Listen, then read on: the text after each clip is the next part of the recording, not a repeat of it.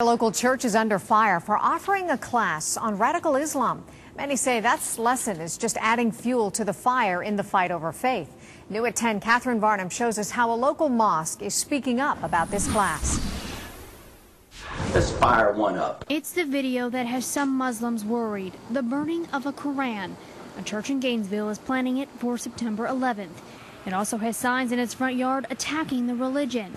And now a church in Jacksonville says it's trying to warn people about the dangers of radical Islam. Radical Islam is really dividing our nation. Pastor Jerry Fitch brought in the author of this book, Muslim Mafia, saying he wants to educate the community. We weren't attacking anyone, any faith or anything of that nature.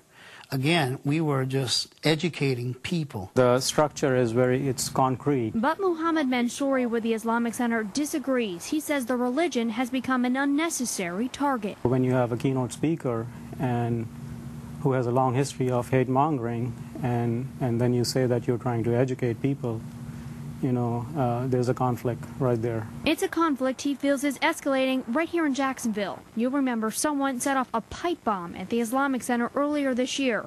The person responsible still hasn't been caught. They don't have any new leads, and they're still investigating. Mansouri says with all the attacks on the religion, getting a lead in the case is tough. But other faith groups have shown support. This church across the street posted some of the reward money for information on the pipe bombing. And as for a lesson on the Quran, anybody who have any questions about Islam and Muslims, come and talk to us. That was Catherine Varnum reporting. There is a $20,000 reward for information leading to the arrest of whoever set off that pipe bomb at the Islamic